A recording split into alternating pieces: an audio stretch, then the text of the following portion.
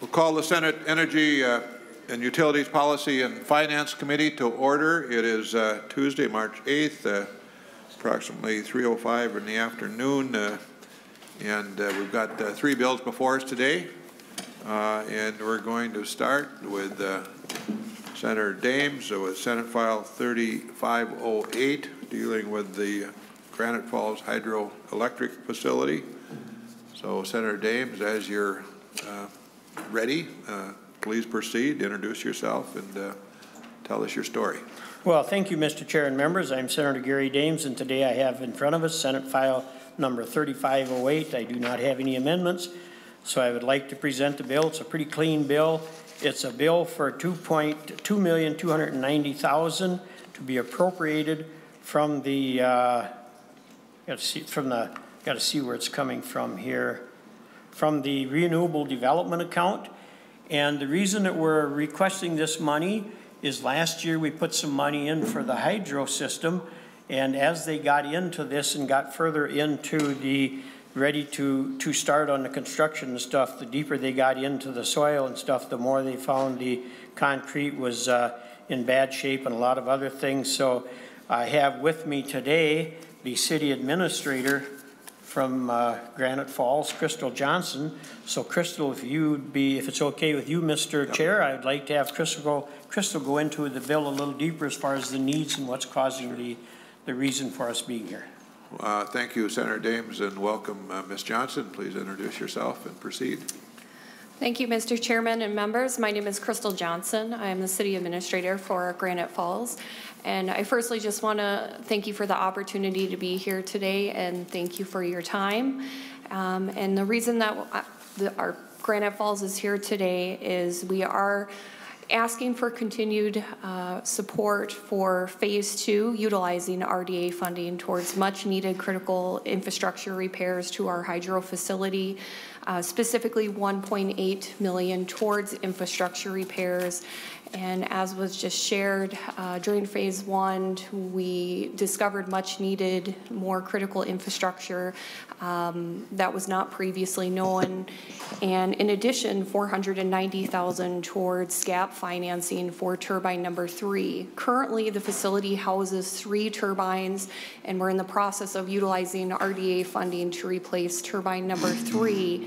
And unfortunately, after bidding twice, cost came back higher due to impacts with COVID-19, unfortunately higher labor costs, material costs, that we are struggling to finance that difference.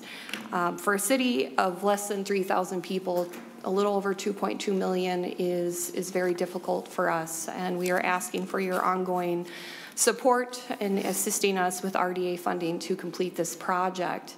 And with completing this project, it will double the city's hydroelectric capacity, as well as the increased output will result in cost savings to help our community with the revenue loss as a result of the decommissioning of the former NSP or XL electric generating plant. That closure has had a significant impact on our tax base, and this is one project that is helping us with energy savings that we can use to help offset some of that impact.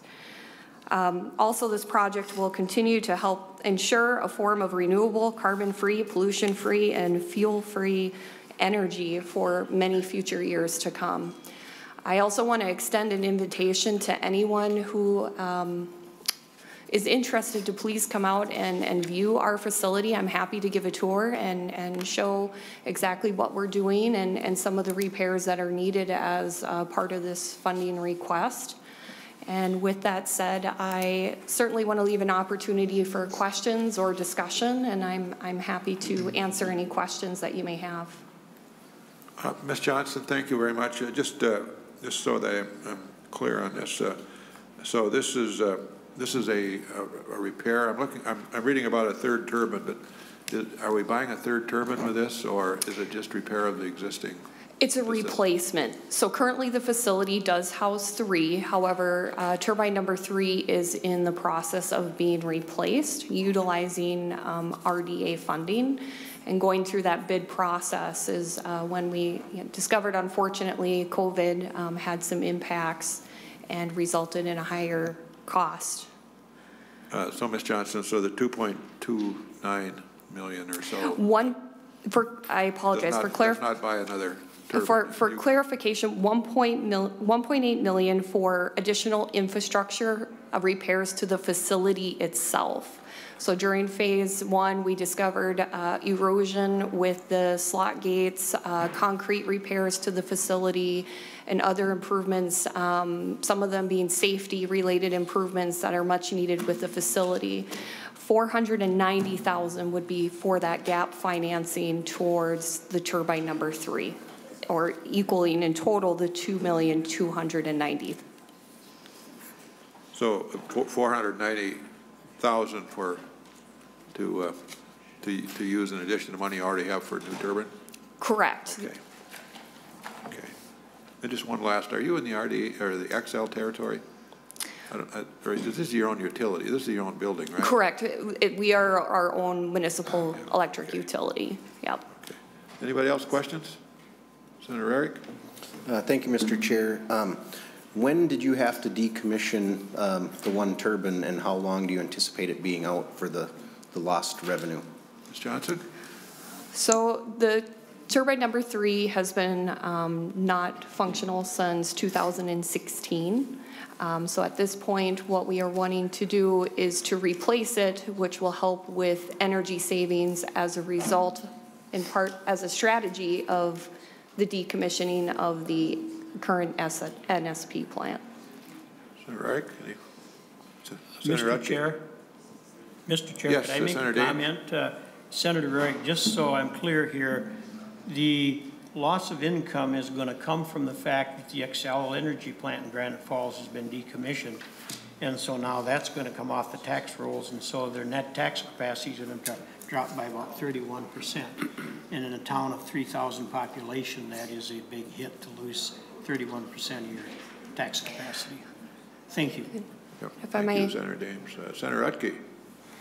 Thank you, Mr. Chair. And Ms. Johnson, just a question or curiosity. When the 3 turbines are all up and running, how much electrical service, or what do you generate? How much? Johnson? Sure. Right now with 1 and 2, it's 0.8 megawatts, but the size of with turbine number 3 will double that capacity, bringing that total capacity to around 1.5 megawatts.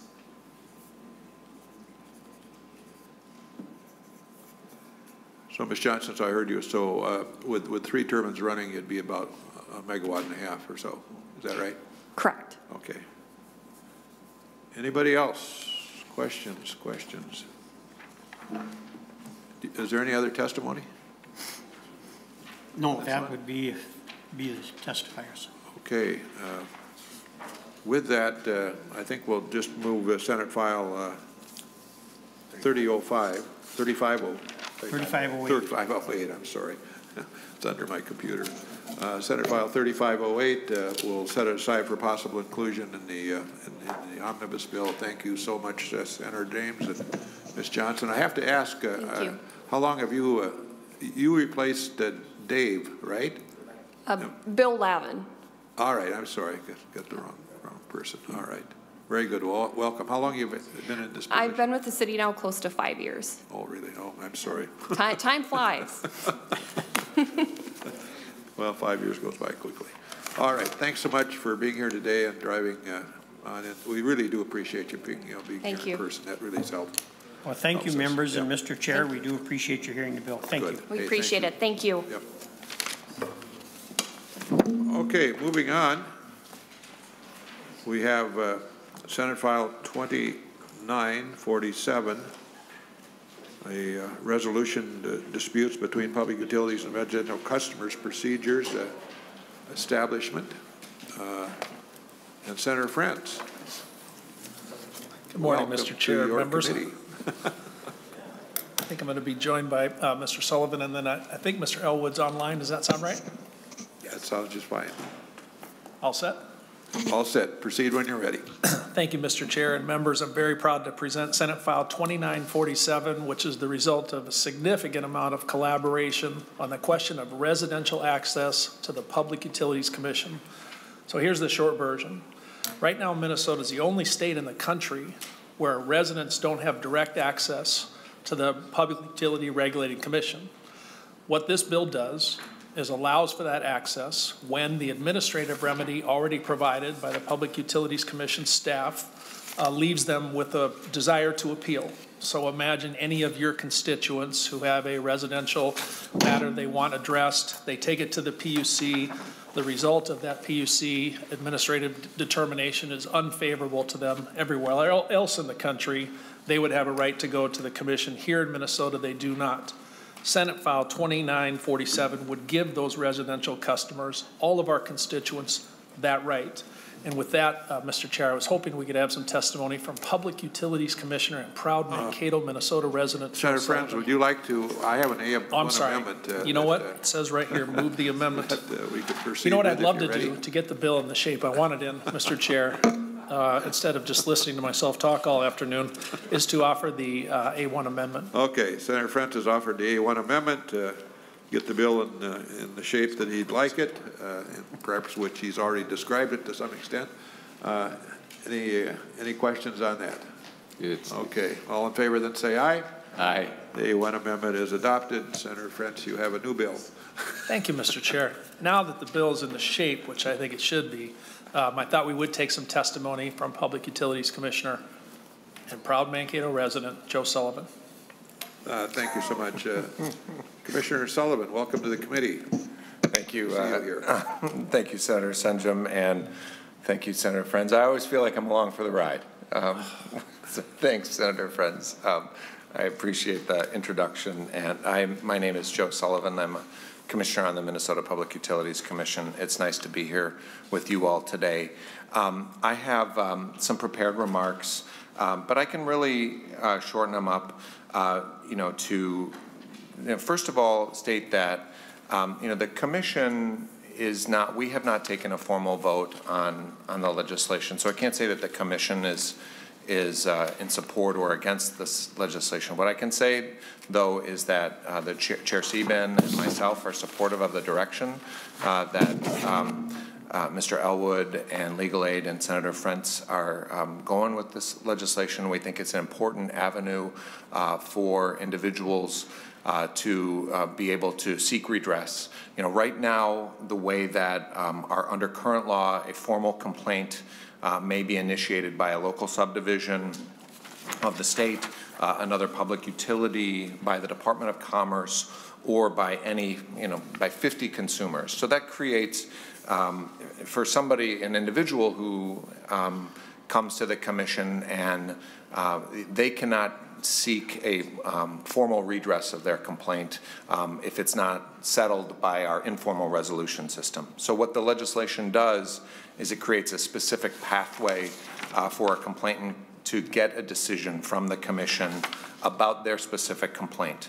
And then it allows them to have judicial review. So it's really, in my view, a good government approach to allow people to be able to ensure that we have a fair process that's there, and that multiple eyes can look at the legislation or look at their complaint and their issue, and that they can seek redress. And I think that's a very very fair, and that's it's good due process for the way that people who are coming to the commission. I think that right now the Minnesota Commission has a consumer affairs office. It's an informal resolution office. What they do is we have 4 staff who resolve concerns and problems that are brought to the commission. Their information is on our website, and everybody can go and look at the CAO's webpage to see what they offer. But it's an informal resolution. We resolve about 2,000 complaints per year, and we think that this legislation really adds an additional tool to the CAO to assist in helping Minnesotans address problems that they may have with their utility. So with that, thank you for the opportunity to present and to be here today. Thank you, Senator Frentz, and I'm happy to answer any questions. I have just one question, just to make sure what I'm reading here. So this just pertains to a residential situation, not a commercial? Is that correct? It appears to be. Mr. Chair, is that Yes. for me or Commissioner Sullivan? In line 123, it seems to indicate a residential customer exclusively as opposed to any. Mr. Chair, we are expanding if the passage of the bill does occur. So residential ratepayers now will have the same access that is afforded to other entities currently. So yes. Oh, okay. And Senator Frentz or your witness, are the complaints just related to billing, or could there be any complaint that would, any issue to come before the Public Utilities Commission? The issues that would, Senator Senjum, members of the committee, it relates to the service provided to the individual. So it could be a billing question.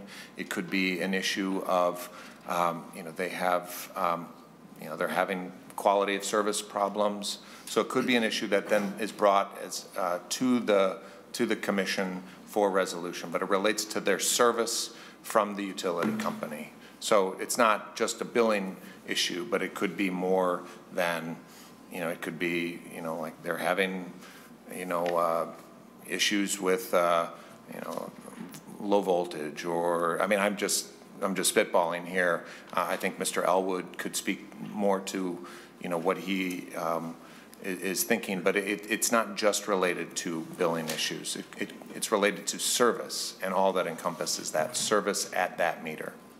Senator Frentz, would you like to have Mr. Elwood I would, Mr. Chair, and I'd also like to add. Into questions?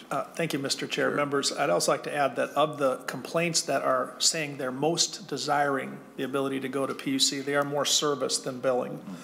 Things that utilities are doing with our constituents where the ratepayer would like an opportunity to go directly to the commission, and that's what's lacking under the current system, more service than the billing. And with that, I'd certainly invite the chair to consider having Mr. Elwood testify. Senator Matthews, why don't you ask your question, and we'll go to Mr. Elwood. Thank you, Mr. Chair. Just really quickly, probably Commissioner Sullivan takes these ones. Do you anticipate this taking extra time or staff at the commission that you'll already have? Will there be a fiscal note needed for this bill? Is there one already? I'd like to know. Thanks. Mr. Sullivan. Senator Senjum and Senator Matthews, we do anticipate that there will be additional work at the commission. And there will be a fiscal note that is being prepared right now. I can't speak to the specifics of what that fiscal note will be, but we do anticipate that there will be some additional work that needs to be accomplished. That would be related, reflected in an FTE, and then there could be also some technology and software support that needs to come along with that, and that's being fleshed out right now. Senator Matthews, follow up. Quick follow-up, just to confirm, then yes, you expect you'll be hiring at least one or more additional staff if this bill passes. Mr. Sullivan? Senator Senjum, Senator Matthews, that is correct. We think that there would be an impact. I'm sorry if I wasn't more clear. Okay, anybody else? Senator Utke. Thank you, Mr. Chair. And did you say currently, I mean, I'm reading some of the new stuff, but currently it takes 50 people or somebody to agree to a common problem to be able to file? Is that correct?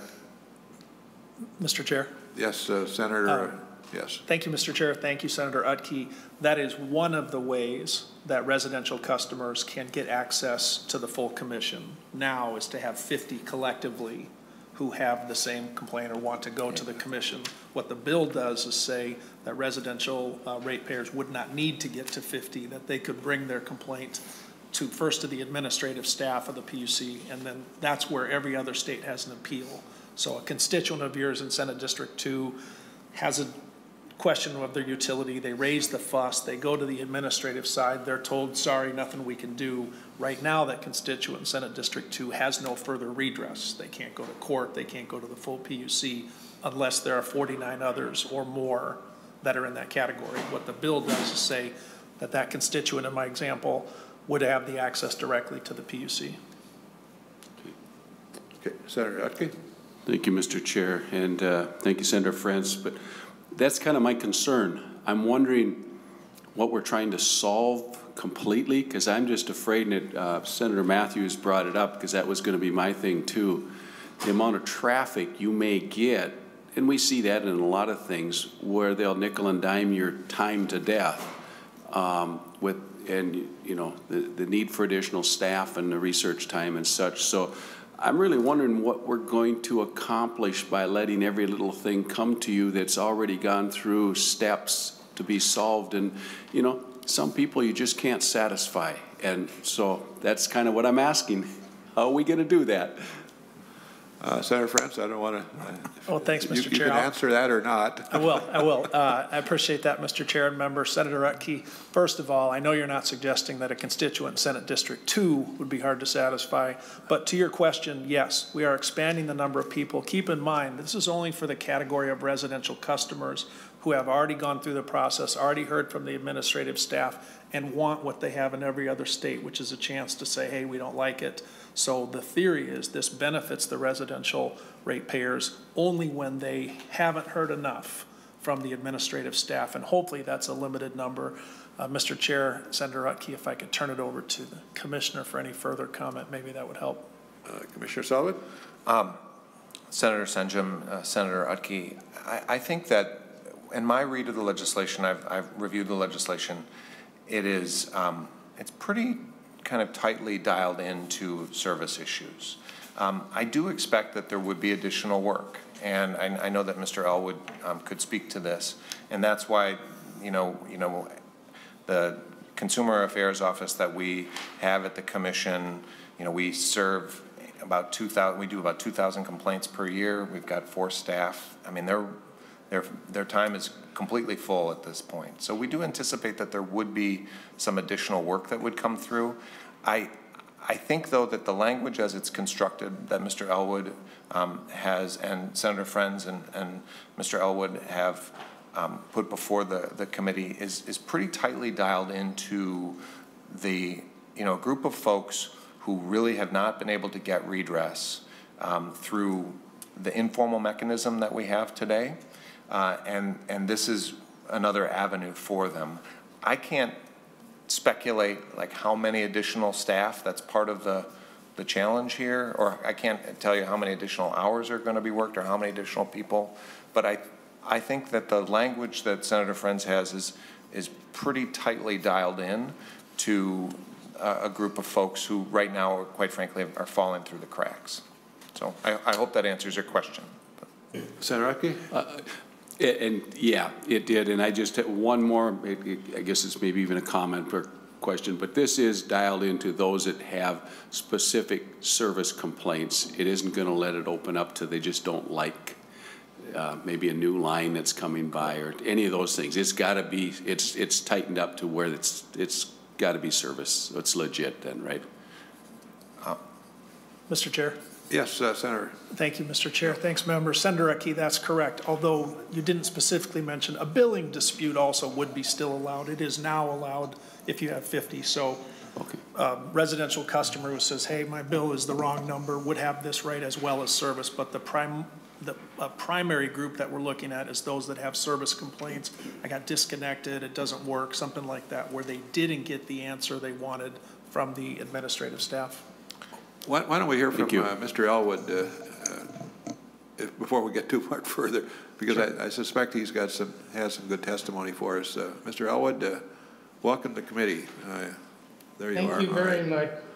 Thank you very much, Mr. Chair and members of the committee. Ron Elwood with Legal Aid.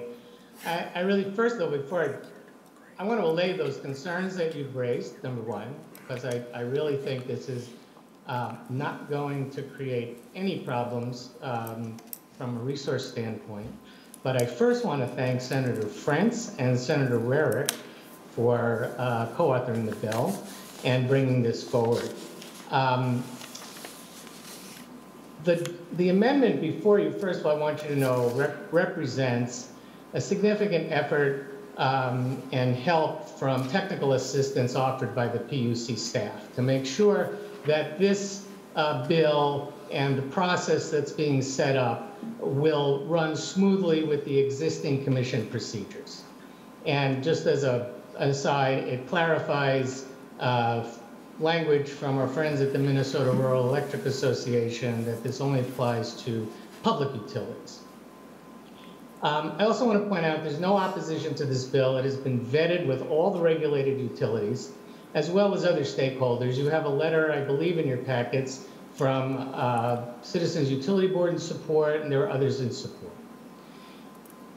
The reason that I really think that some of the concerns legitimate, because the first thing I thought about when we came to bring this forward to Senator Frentz was we don't want to open up any kind of floodgates and create a big open-ended kind of thing.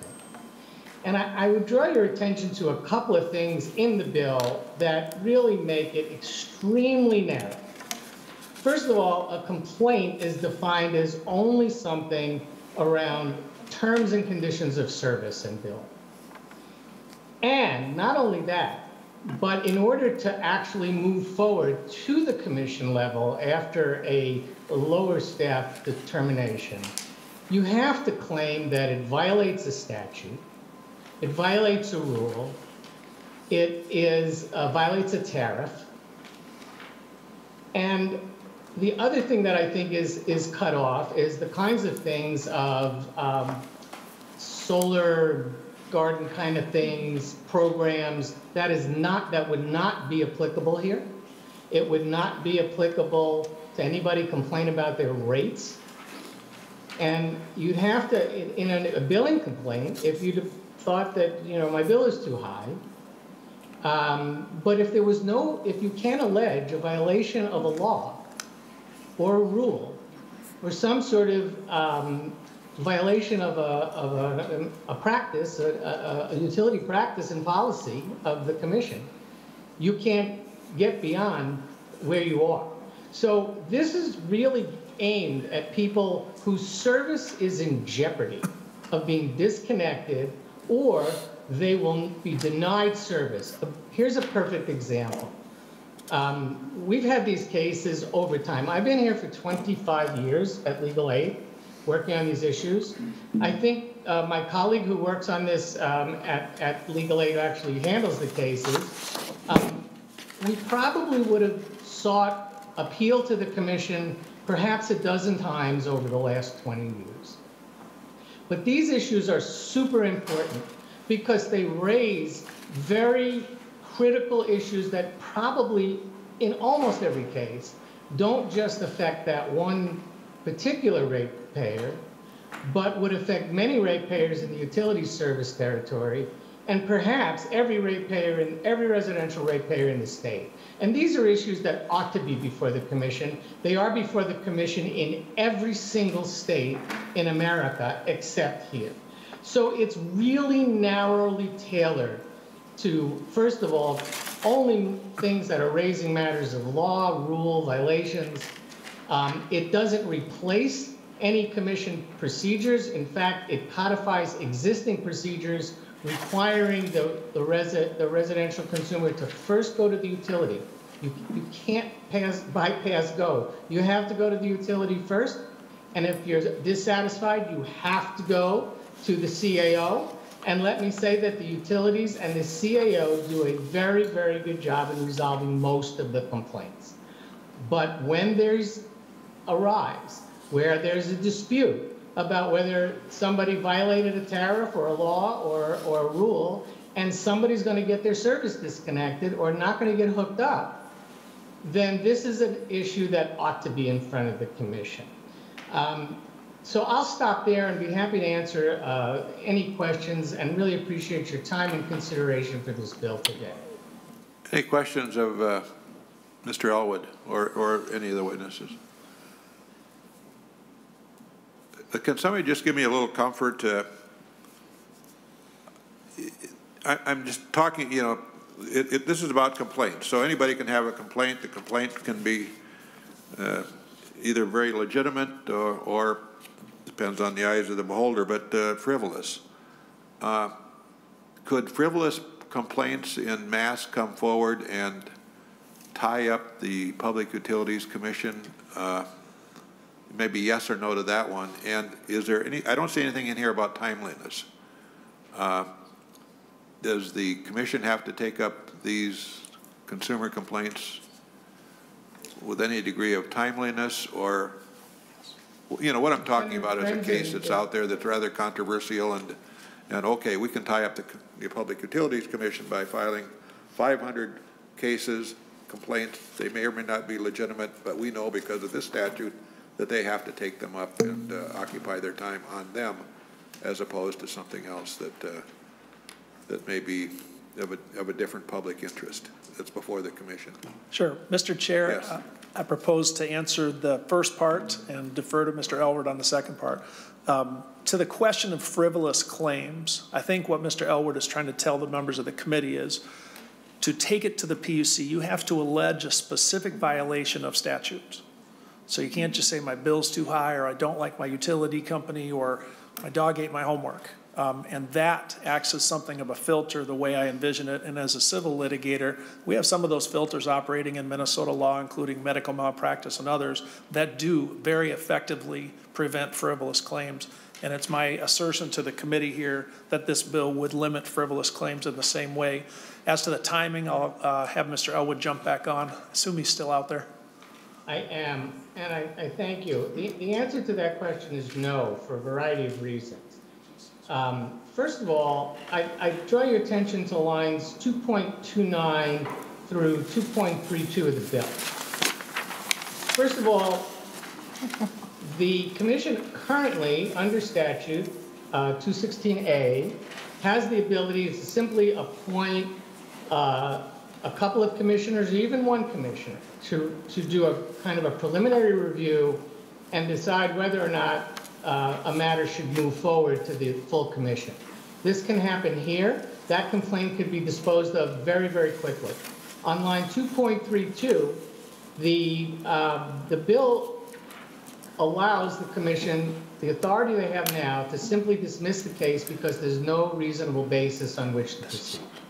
So to the extent that there is no merit to the case in the first place, then, which would be rare in our situation, all dozen cases we brought over the last 15 years or so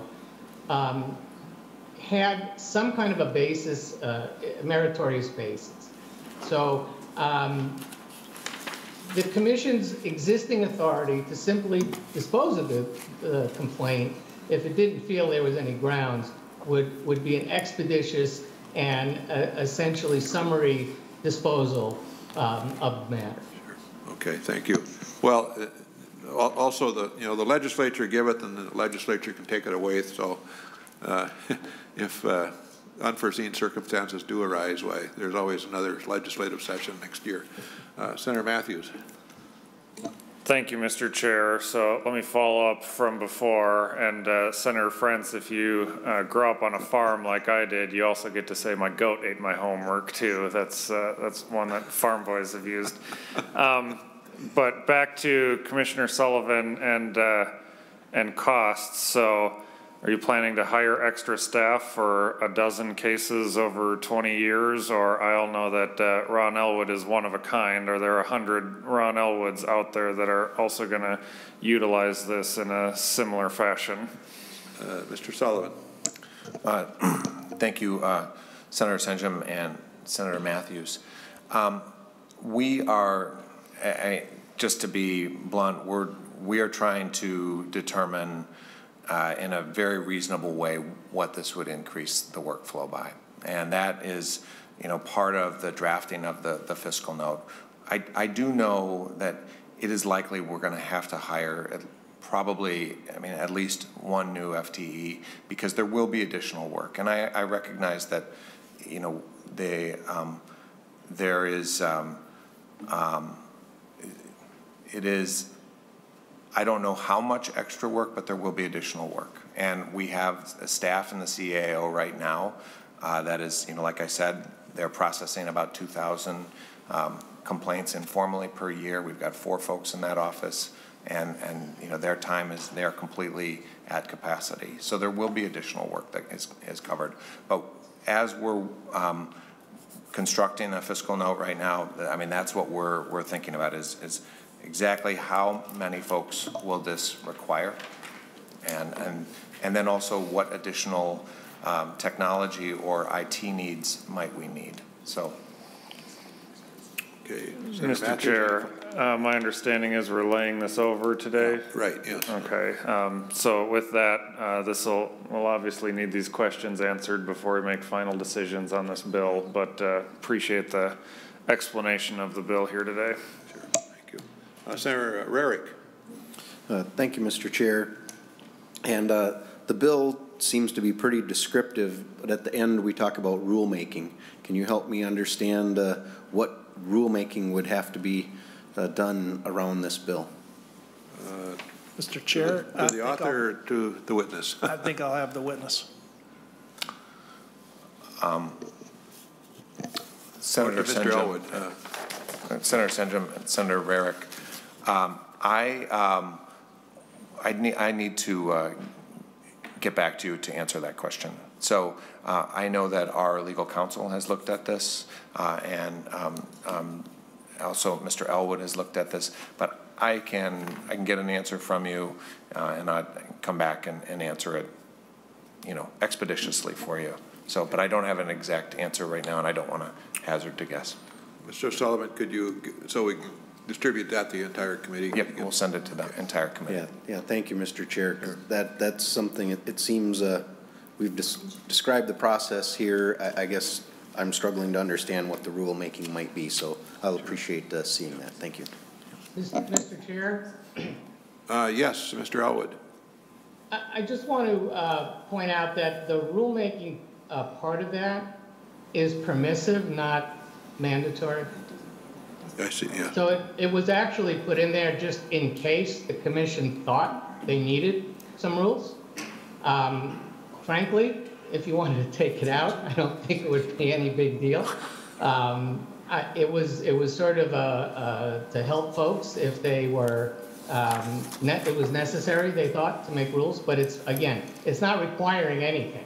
So, and the other thing I'd like to point out is, in terms of the concern about the workload, I really appreciate Commissioner Sullivan's support for the thrust here and giving consumers a voice in front of the commission, which they don't have now, if necessary, on these really critical cases. But I just want to emphasize the fact that in every single other state in America, this process, and sometimes even more, without as many guardrails as there are in this one, exists every place in America, and it has not created any concerns about resource drains, frivolous complaints, flooding of complaints, none of the things that you legitimately are concerned about and should be, because that was, again, my first thought when I came to Senator Frentz with this. I said, well, we have to make sure that this doesn't overwhelm anybody. But if it hasn't happened in 49 states in the District of Columbia, some states much bigger than ours, I can't imagine that it would happen here in Minnesota. Thank you. Senator Radke. Rarick. Oh, Rarick, I'm sorry. Yeah, thank you, Mr. Chair. And Senator Frentz, as we've been chatting here, one of the other things we discussed with the rulemaking would send this bill to state government. So would you be acceptable that we take the rulemaking portion out and to do an amendment to strike lines 3.19 and 3.20 and just leave the bill here in our jurisdiction? Senator Frentz. Thank you, Mr. Chair. Thank you, Senator Rarick. I'm proud to report I have already marked it for removal, and I think that's probably the right way to handle it. I believe what the testimony is that was put in there in case it was necessary, and not just for the state gov committee part of it, just for common sense. We don't have a need for rulemaking. Let's take it out.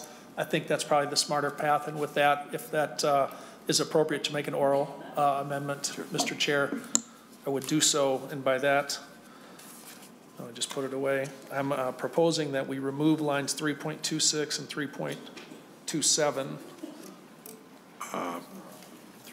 3.19 and 3.2. Yeah, how about if our skillful counsel tells you what the motion Mr. Chair should and be? members, the motion would be to delete, on page 3, line 19, delete subdivision 6, and that's on the A1 amendment.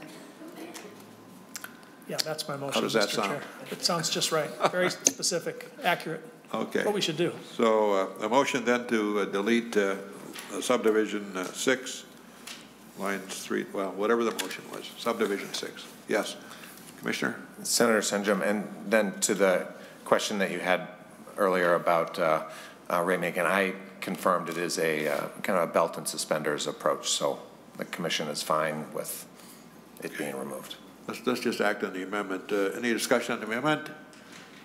Sensing none, all in favor say aye. Aye. And the subdivision is removed. Further questions on the bill?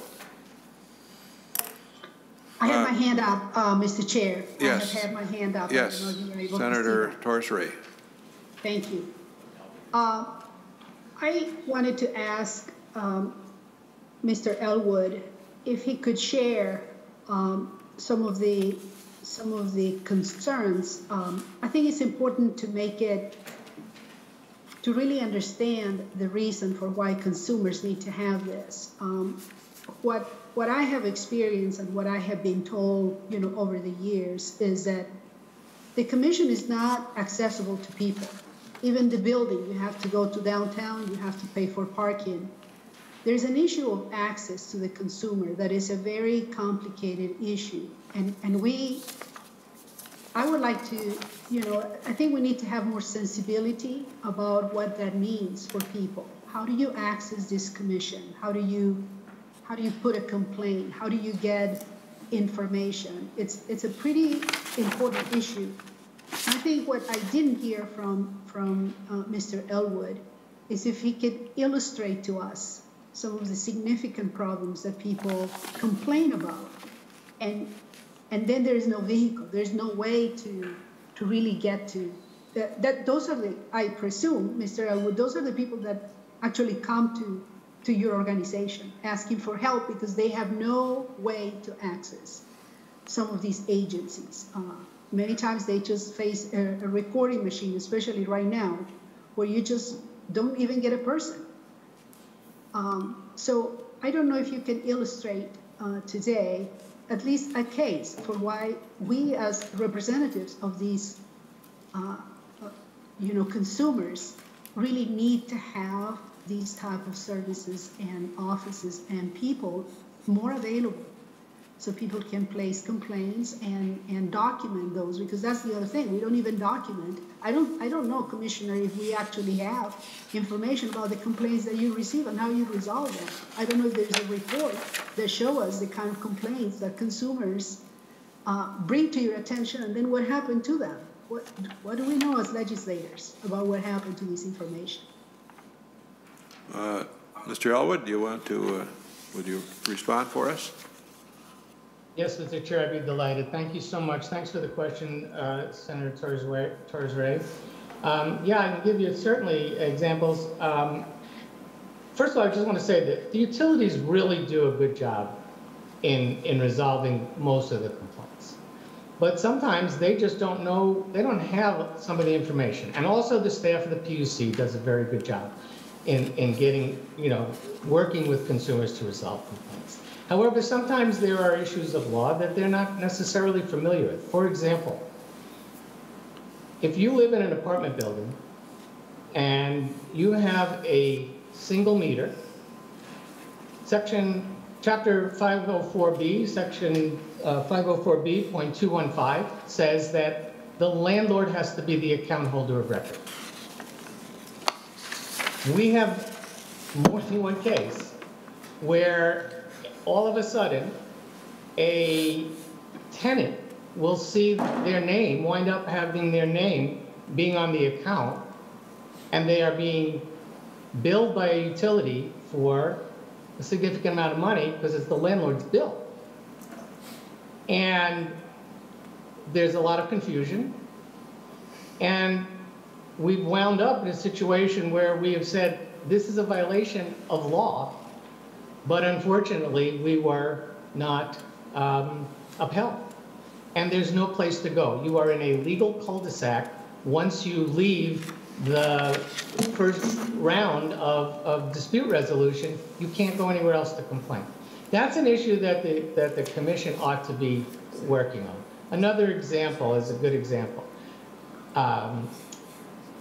You've signed up for service and you get hooked up, and then all of a sudden you get a bill for $1,000 because the utility will claim that, oh, you had a previous address at such and such street, and they didn't pay the bill, and therefore you're responsible.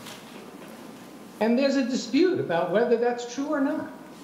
And the question is, that person is in jeopardy of losing gas and electricity, or electricity.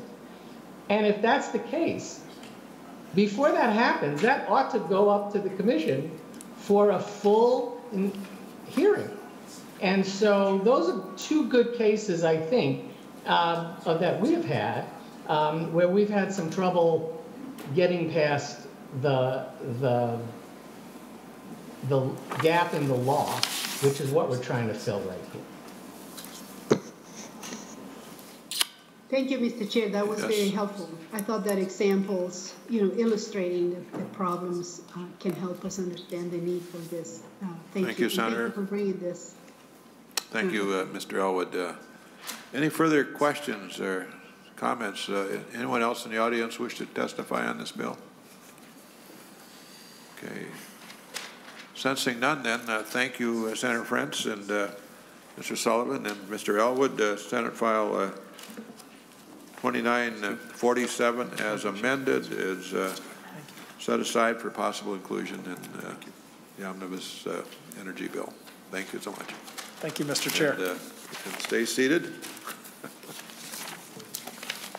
It's the Nick Frentz Day in the Energy Committee, I guess. So with that, moving forward, we have Senate File 1621. Again, the intervenor compensation bill, and we have Senator Frentz again before us. Welcome again, and you may proceed. Thank you, Mr. Chair and members. It's nice to be back before the Energy and Utility Committee. It's been a long time since I presented a bill. I'm here to present for you Senate File 1621, which was heard in part last year in this committee. And I want to note a few things before we begin the testimony. First of all, what we're trying to do here is provide for interventions that save ratepayers money. So that this is an intervenor compensation bill, which with some specificity describes the type and amount of compensation for an intervenor and an entity. And principally what we're trying to do is try to provide support for interventions for those Minnesota ratepayers who do not otherwise have a voice. A couple things for the committee members before we take testimony. First of all, since this bill was last heard, Mr. Chair, it's undergone some significant revision, all of it in an attempt to respond to the concern raised by members of this committee. The criteria for compensation is quite limited. And before I get into the specifics of the bill, Mr. Chair, I'd like to move the A5 amendment. Very good point. Senator Frentz is moving the A5 amendment to bring the bill into the order he wishes it. Any discussion on the A5? Sensing none, all in favor say aye. Aye. Aye, and the amendment is adopted. Senator Frentz. Thank you, Mr. Chair and members. I know there's some familiarity with the bill and with the issue, but just wanted to call your attention to subdivision 3, in which it describes the conditions. So if I was in your shoes, I'd be saying, okay, what are the conditions when this intervenor compensation is awarded? And I hope members of this committee find that this is a reasonable set of boundaries to put on this. And I'm going to list them for you in part here. In order for the commission to order a public utility to pay this compensation, that intervener must demonstrate that the participant, that's the intervener, has materially assisted the PUC. If the participant's a nonprofit that is otherwise eligible for compensation, that participant would suffer financial hardship if its participation in the proceeding was not compensated. Just noting for members of this committee that a year ago, one of the concerns was, what about this large intervener from out of state who has tons of money and is just making trouble for us in Minnesota? Glad to report, if you look at that subdivision, the intervener has to demonstrate financial hardship if they're not compensated. I hope members of the committee consider that that is an appropriate way to address that concern. In determining whether a participant has materially assisted the commissioner's deliberation, and this is very important, the Public Utilities Commission must find that the participant made a unique contribution to the record and that interest would otherwise not have been adequately represented. Just consider a judge telling lawyers, hey, I'm not going to see your fees awarded unless you made a difference in a way that wouldn't otherwise have been made. That the participant's position promoted a public purpose or policy. So for this intervener compensation, Mr. Chair and members, that intervener has to say, look, this is a good thing for Minnesota ratepayers, and here's why. Think rate relief, think service protection. Some type of reason the intervener has to say, look, this is for a public policy and a good one. The evidence presented, arguments made, taken by the participant would not otherwise have been a part of the record. So the PUC has to find, we couldn't get this in the record some other way. This was not going to happen without this type of intervention. There weren't 3 other parties ready to provide this at no cost to the utility. This one made a contribution that would not otherwise have been found. That the participant was active in any stakeholder process included in the proceeding. Can't just jump in and intervene unless you've been a part of the discussions like many of our stakeholders here on the Energy Committee. And then the final criteria, members, I hope this matters to all of us. The proceeding resulted in a commission order that adopted in whole or in part the intervener's argument. In other words, you do all these other things. You come in, you intervene, you actively advocate, but the commission does not adopt in whole or in part what you say is in the public's interest. Then there would be no compensation. You have to win on at least part of your argument to be eligible for intervener compensation in this part. And in determining whether a nonprofit participant has demonstrated that a lack of compensation would create financial hardship, we've included some basic criteria in lines 223 to 229 that basically mean it's got to be a smaller organization, again, watching for larger out-of-state entities that would come in. The reason we're asking for the committee to consider this is so we can have interventions, and as you know, some of the interventions are successful in saving ratepayers tens of millions of dollars. I have 2 testifiers here, and I'd like to ask Mr. Chair if we could have Annie Levinson-Falk address the committee. Thank you so much, Senator Frentz, and yes, please proceed, Ms. Falk. Thank you, Chair Senjum, and good afternoon, members. My name is Annie Levinson-Falk, and I'm the Executive Director of the Citizens Utility Board, or CUB, which is a nonprofit advocate for Minnesota utility customers. Thank you for taking up this bill and for the opportunity to speak today. CUB and the Energy Sense Coalition have been working on the bill that's before you for more than a year to update the intervener compensation statute. The statute allows certain groups that participate in PUC dockets related to public utilities to have their costs reimbursed in certain cases. That's just public utilities, just the investor-owned utilities. It does not apply to cooperative or municipal utilities. And the purpose, as Senator Frentz says, is to get better representation of the public interest at the PUC. The PUC is only allowed to consider evidence that's been put on the record in each docket before it. That means that commissioners depend on parties to bring evidence in each proceeding that's representative of the variety of considerations that they have to be taking into account. But it's very difficult to participate at the PUC and to bring the kind of depth of analysis that's needed. I come from a ratepayer perspective, and ratepayer interests are too rarely well represented. This bill isn't going to overcome the resource imbalance that ratepayers face, of course, but it will help. Currently, the law allows public interest interveners to have their cost of participation reimbursed only in general rate cases up to $50,000 per case. And general rate cases are certainly very important, but they only happen periodically. For example, Xcel is going through its first electric rate case in 7 years right now, and its first natural gas rate case in more than a decade. And Minnesota Power is in the midst of its first full rate case in 6 years. It's not as though bills haven't gone up in that time, but it happens through other kinds of dockets. Utility charges can increase without rate cases, and this happens frequently. There are also dockets that deal with service standards, shutoffs, low-income assistance programs, and many other important issues, and none of those are covered by the current intervenor compensation statute. While utilities recover the cost of representing themselves at the PUC from their ratepayers, there's no similar way for ratepayers to have their interests represented in these kinds of dockets. And that's why this bill is important. Senator Frentz covered much of what the bill contains, so I'll just summarize very briefly what it does. It allows compensation to be granted to qualifying participants in proceedings regarding investor-owned electric and natural gas utilities. It limits the amount of compensation that can be granted to any group and the total amount of compensation that any utility can be required to pay, so that it represents a very nominal amount that's included in utility rates. And it raises the bar that parties have to reach in order to qualify, so compensation is only available to groups who provide work that's unique and that's reflected in the Commission's written order at the end of a proceeding. As Senator Frentz said, the committee last year raised a number of questions and concerns, and we took those to heart and went back to the bill language to address, I think, every concern that was raised in the committee's hearing last year. And I wanted just to list 5 ways that the bill has changed based on your feedback. First and foremost, as Senator Frentz said, we added in the standard that nonprofits have to demonstrate financial hardship. So a large or well-funded organization can no longer qualify for compensation. And I think that was a good change, and it's making prudent use of ratepayer funds. Senators identified a loophole that could have allowed for double compensation in a docket that stretched over 2 calendar years, so that's been eliminated.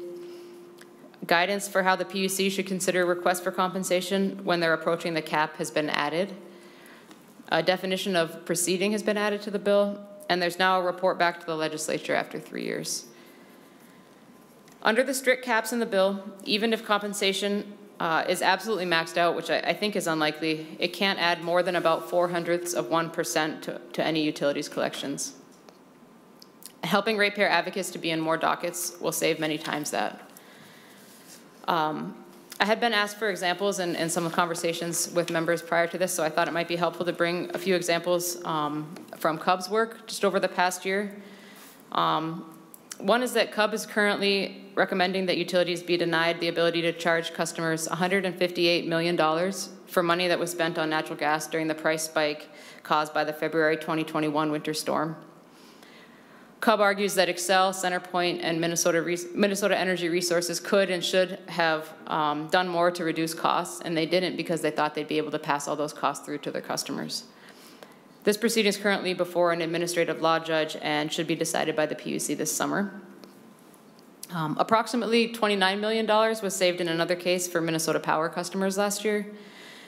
After the economy slumped in 2020 and large industry didn't buy as much electricity as projected, Minnesota Power turned to its ratepayers to make up for lost revenues. And CUB and others argued that it's not ratepayers' job to guarantee the company's revenues, and the request was denied.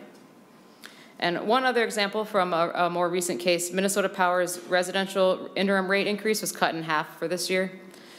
Interim rates are charged on customers' bills while a general rate increase that a utility has requested is being considered. And last year, the Energy Sense Coalition and CUB worked together with Minnesota Power to cut their residential interim rate from 14% to 7%. So those are some examples from CUB's recent work, but of course, intervenor compensation would be available to any groups that meets the strict standards in the bill.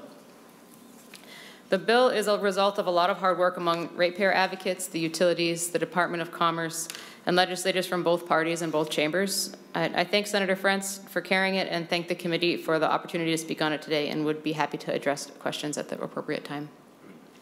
Thank you, Ms. Leverson-Falk. Any questions of the witness?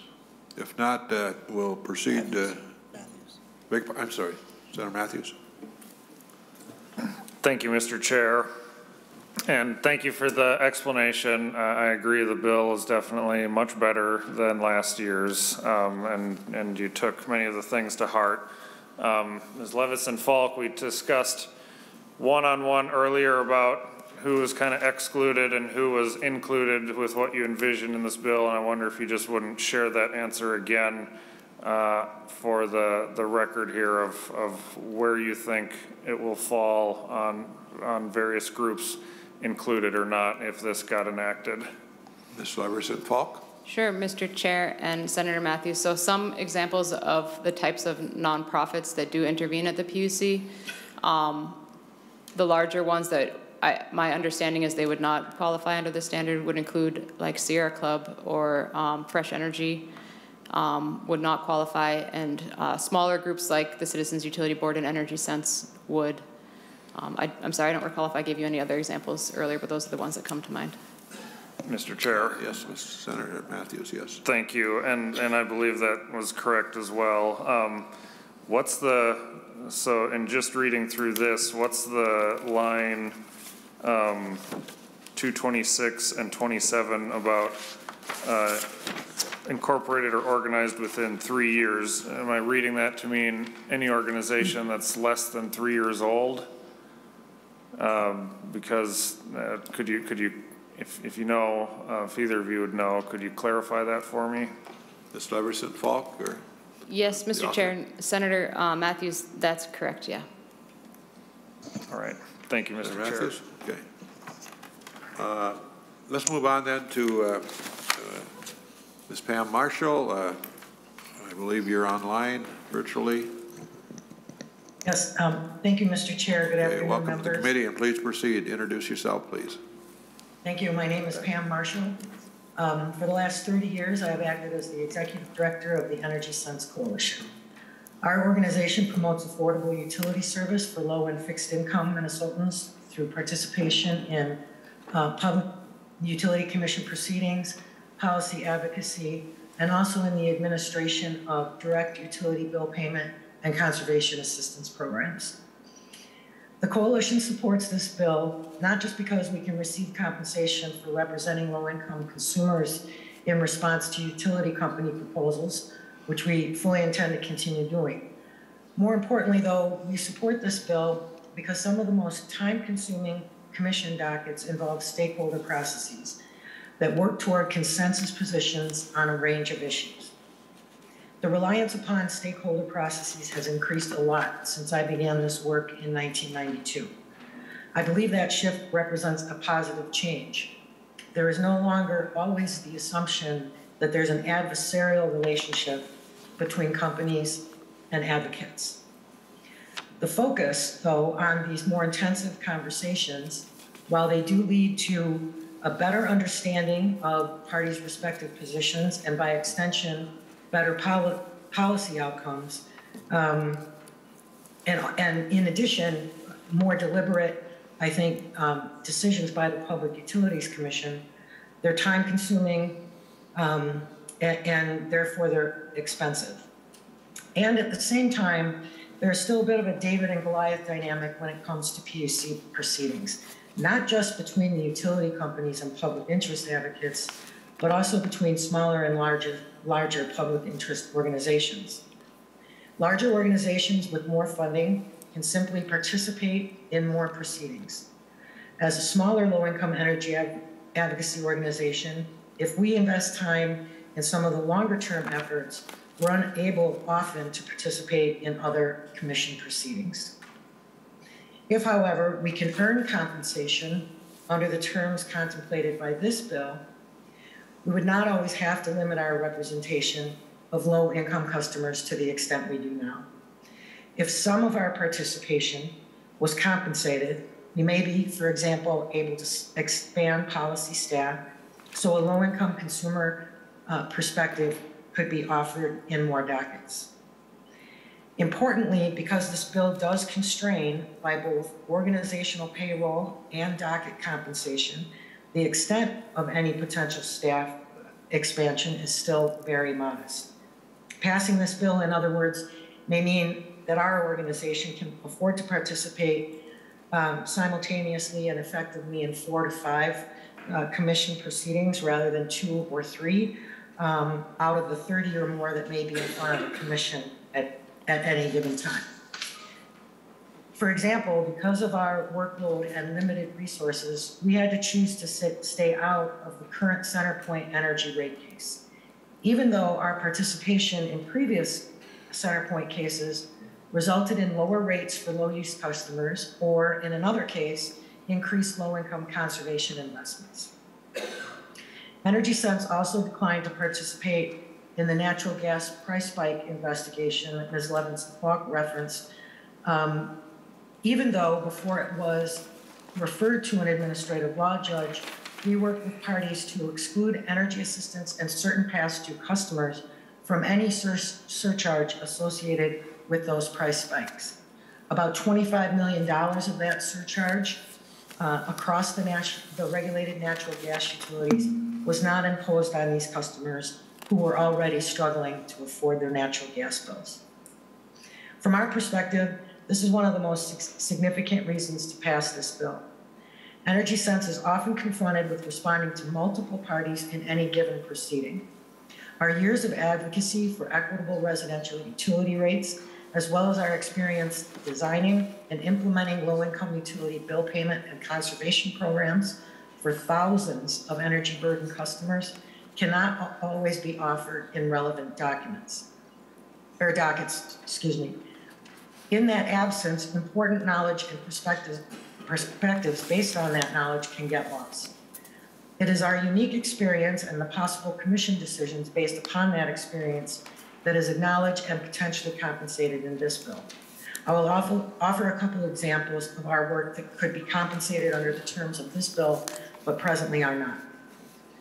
Since March 2020, when the governor's COVID emergency declaration was made, Energy Sense worked with other consumer organizations and utility companies to track the economic impacts of the pandemic, including service disconnections, the number of customers in arrears, payment agreement terms, the number of customers receiving federal LIHEAP assistance, and annual indicators to gauge the effect of the pandemic on residential customers' ability to maintain essential energy service.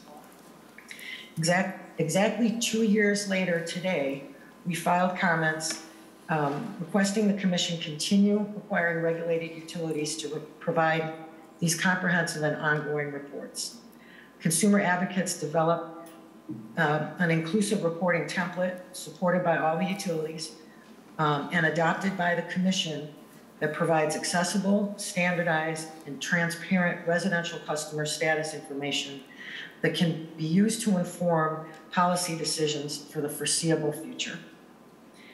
These reports, for example, can signal the need to respond to worsening customer pass-through utility bills or service disconnection trends, and to target resources to mitigate those trends. None of this work was compensated, but would have been if this bill was passed. Energy Sense also participated in a multi-year stakeholder process to transition Minnesota Power's residential customer rates to a time-of-day rate structure and work to protect low-income ratepayers throughout that transition. This process took place outside of a rate case, but still required a significant amount of time. Ultimately, the company and several organizations arrived at a consensus position to ensure that Minnesota Power's rates advance Minnesota's environmental and renewable energy goals while retaining affordable rates for lower usage and low-income customers. An outcome that is usually difficult to achieve because the policy objectives of environmental goals and affordable rates often conflict.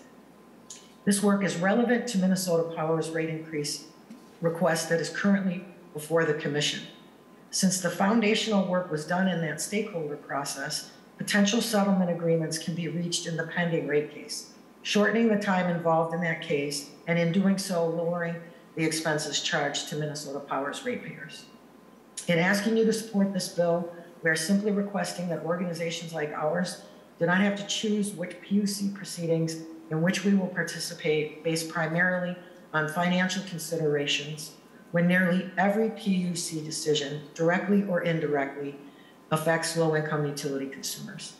We think this bill takes an important step toward helping us continue to appear, participate, and influence the outcome of Commission proceedings on behalf of low-income consumers. Thank you for considering this bill, Mr. Chair and members, and for the opportunity to testify today. I'd be happy to answer any questions you may have.